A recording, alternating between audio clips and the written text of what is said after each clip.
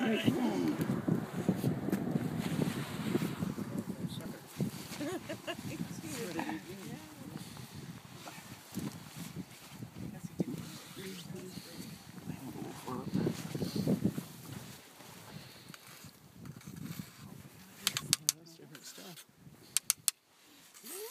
not, you know.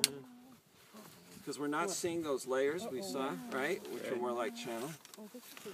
And it's getting peaty going upwards. So we have it. Came right off. There you go. Stick it on another finger. Okay, so we got into this well-layered stuff before, and we just didn't quite reach this soil. So this one's from around the year 400. Okay, and this is there are two buried soils between this one and the one in 1700 that we blew through, and one of them is obliterated at this place by oxygen. The other's barely visible,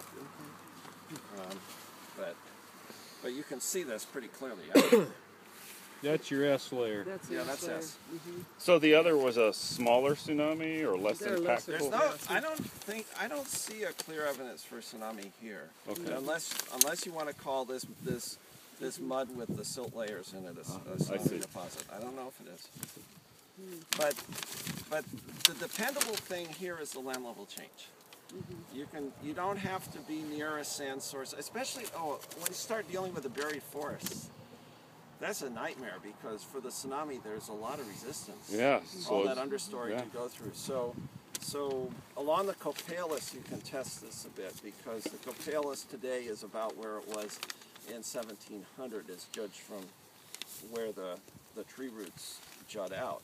And you work away from the bank and you see the 1700 tsunami deposit as a coating on the bank, almost like a natural levee deposit. And then you move away more than 10-15 meters and you lose it. So for you, it's easier if you have buried marshes than buried forests because the marshes are so precisely defined. But the forests are great because of what you can date them. Okay, I understand. The two together work together. I mean, the two.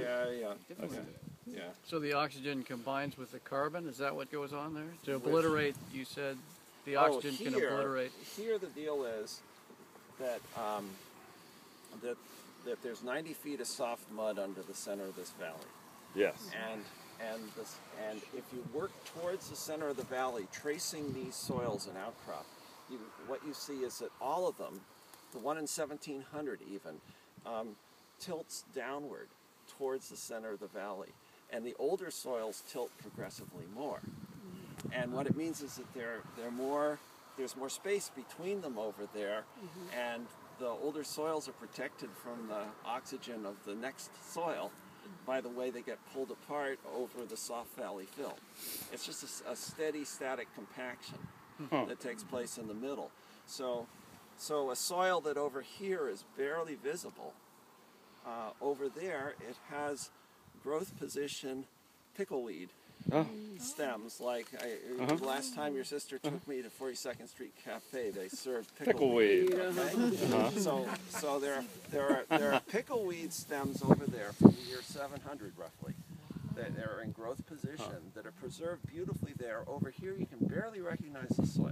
And it all has to do with they're being pulled apart by this static compaction. So you have to play those games to get you map the things out. So you look at a marsh area, you might pick a uniform larger marsh for coring as opposed to a narrow place, because it might have less impact from changes in that static position? I don't know. This is just accident. I mean, we were just mapping this thing just to map it, and then realized that this really helps, and so Do you have a 90-foot extension for that? It doesn't help you. Below, this is it. The recorder, when this marsh was built, the recording system got turned on here. Okay, but before that, it was some kind of channel or tide flat, and the land could go ahead and drop 5 or 10 feet, whatever it wanted to do, and the environment would change enough that it's easy to recognize.